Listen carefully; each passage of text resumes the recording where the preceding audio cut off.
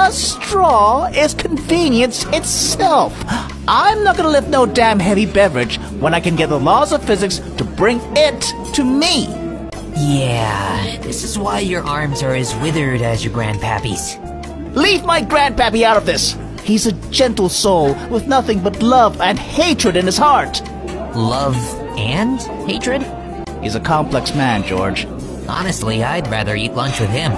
Oh, I see how it is. Ageist. You're an ageist, aren't you? I'm not an ageist. I'd rather eat lunch with anyone but you. Oh, a Joeist then. You're a bigot towards me.